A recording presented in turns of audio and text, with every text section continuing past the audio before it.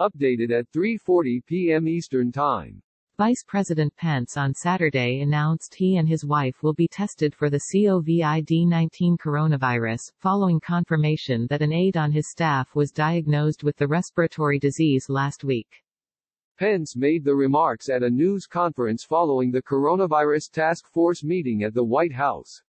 Earlier in the week, the vice president, who leads the task force, told reporters that he has not been tested for the virus because the White House doctor had told him he didn't need to be.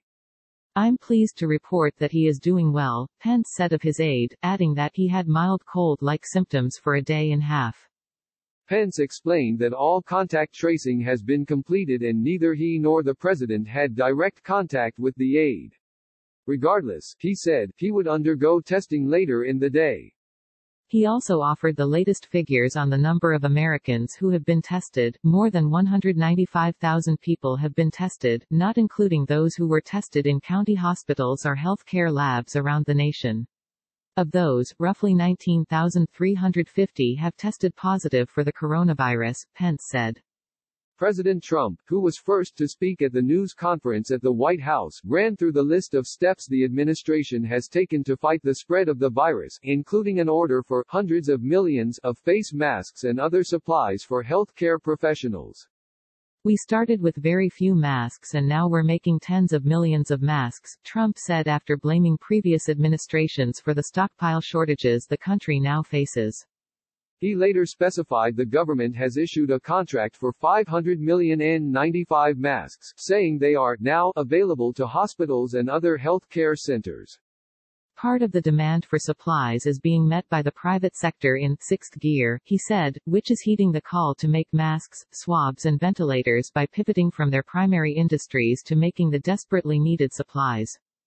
Trump praised Hanes, the cotton clothing maker, for retrofitting its manufacturing capabilities to produce masks for medical use. He also noted the shift by alcohol distilleries in Tennessee, Kentucky and West Virginia toward making hand sanitizer products that will be distributed throughout all 50 states.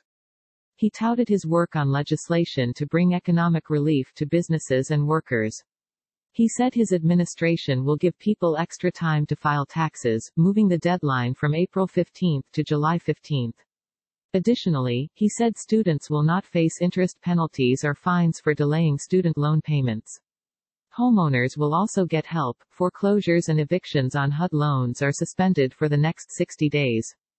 Trump talked about reaching agreements with Canada and Mexico to halt the entry of what he called the Chinese virus, a term some have criticized as stigmatizing. ADM. Brett Giroir, head of the U.S. Public Health Service, is leading the effort to expand testing. He said the agency is distributing equipment from the Strategic National Stockpile to many states on a daily basis.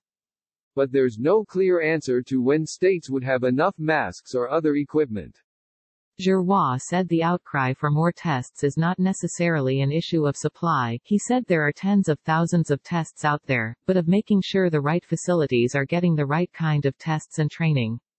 This week, governors across the country warned that they were seeing shortages of supplies needed for testing, including testing reagents, used to create a chemical reaction to detect the virus, and swabs.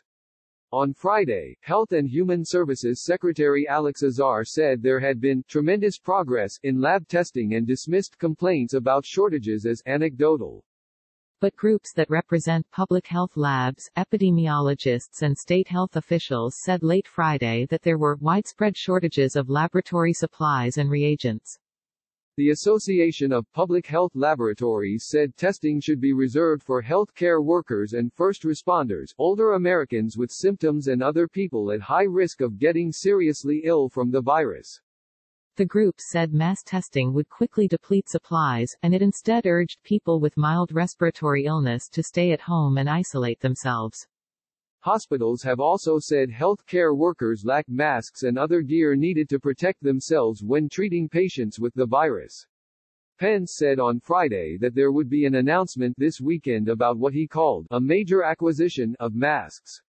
A week ago, Trump and Pence had said there would be a website where people could find out whether they needed to be tested for the virus and direct them to nearby drive-through sites. While a division of Google's parent company has developed a pilot project in San Francisco, no website for national use has materialized. After the president thanked Google for developing the website last week, the tech company put out a statement saying the Life Sciences division, Verily, was only in the early stages of such a rollout.